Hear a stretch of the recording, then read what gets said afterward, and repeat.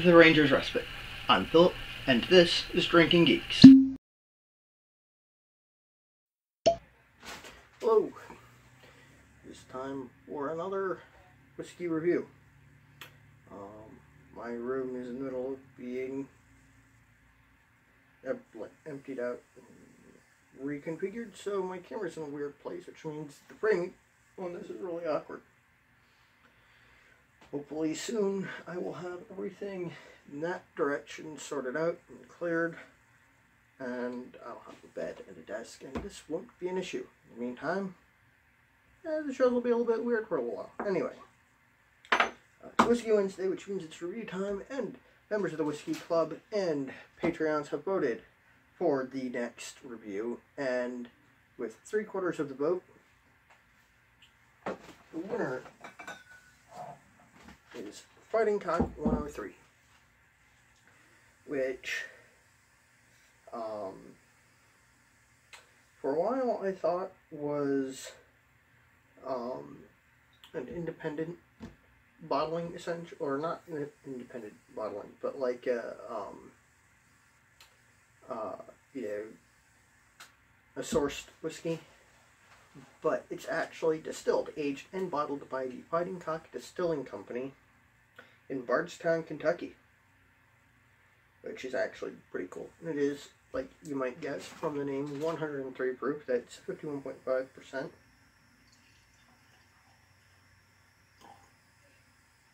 I think that's 51.5. Yeah, 51.5%. I don't know how old this is. They don't say. But it's straight bourbon whiskey, and it doesn't have an age statement, which means that it must be more than 2 years old. Or no, is it more than 2 or more than 4 years old? I can't remember. I will have to double check on that and add a note in the video. It is a little bit similar to Wild Turkey 101 in that there's definitely a lot of rye in the mash bill, and it's got a similar spicy nose with lots of like the rye spice and barrel influence that come together to make a sort of bright, spicy, slightly funky nose. Lots of cinnamon and smoke and oak.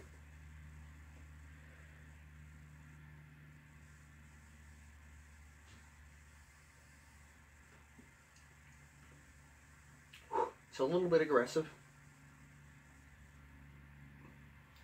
Lots of vanilla and butterscotch with a layer of rice spice and cinnamon and funk. Or not really funk, but like that rye note that's not quite spice, but it's just a little bit funky.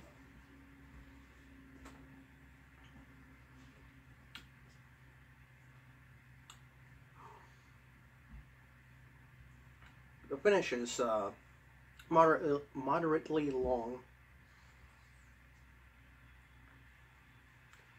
and lots of vanilla and cinnamon and oak in it. I mean, this is really just lots of like vanilla and spice to it. But you can definitely taste the char. I think this is probably aged in heavily charred barrels, or you know, number 4 char instead of like the number 3 char. It might be. I don't know. There's not a whole lot of information available about this. But for 20 bucks, it's not bad. If you're looking for a budget whiskey, this isn't bad. If it's available in your area, you might as well try it out, right? Now, as you might gather, because my flag is still up behind me, it is still Pride Month, and that means time to talk about the LGBTQ community. A little bit anyway. I couldn't decide what to talk about for this video, part of the reason why it's coming out so late.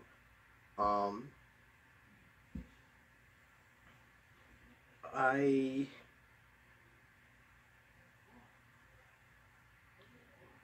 got lots of, links in the description for places where you can support BLM movement, Black Lives Matter movement, and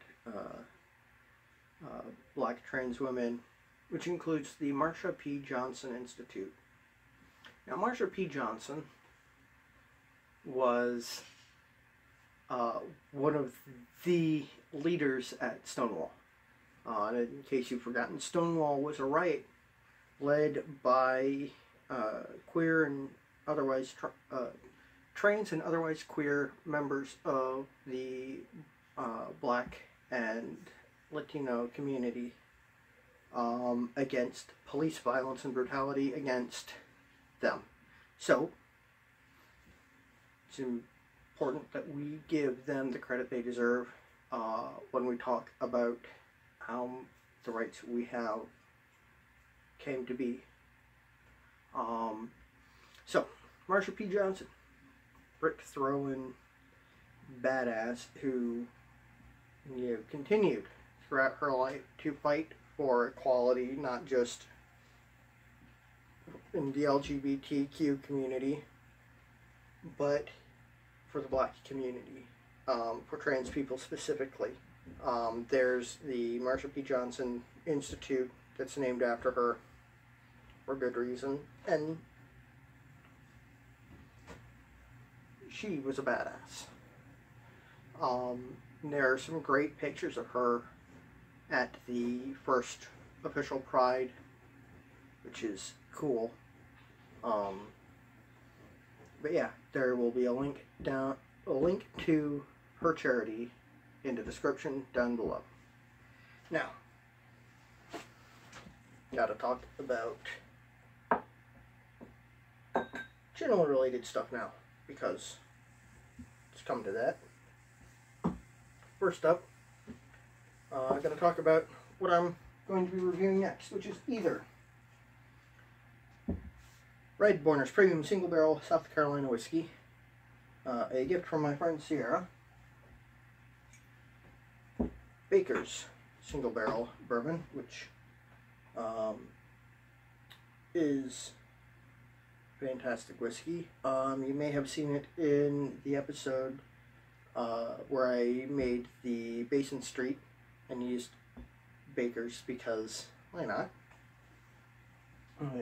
It's because I talked a little bit about Josephine Baker. Basil Hayden's small batch bourbon, which I'm adding to the lineup because I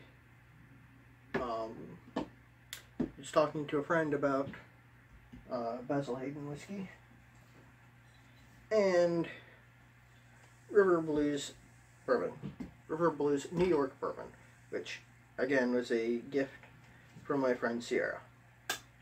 So, members of the Whiskey Tribe, God damn it, members of the Whiskey Club.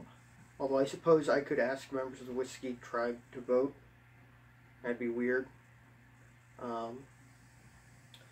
Members of the Whiskey Club and the Patreon can vote on these to decide what I will review next week. To vote, you must be a Patreon member, which you get to vote. You get everything that I produce, at least, well, you get it early. You get it before it goes up publicly. You get access to the Discord channel where we all hang out and talk about whiskey and nerdy things, and some Patreon exclusive content, which is cool and important.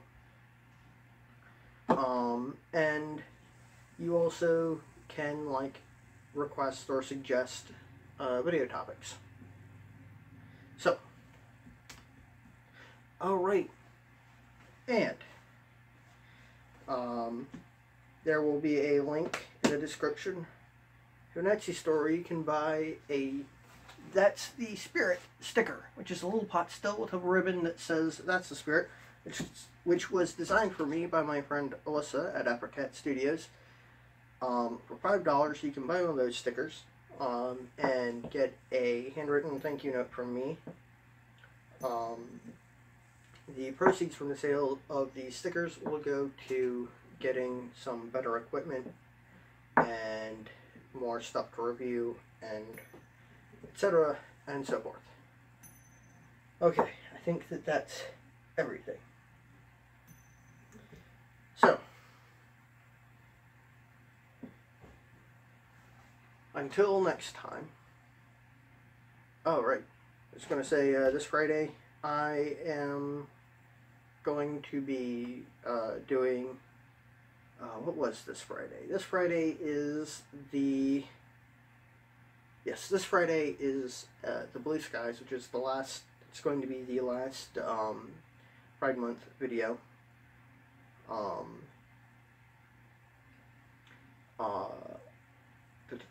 Right. Yeah, it's going to be the last Pride Month video. So, until then, stay happy, stay geeks, sláinte.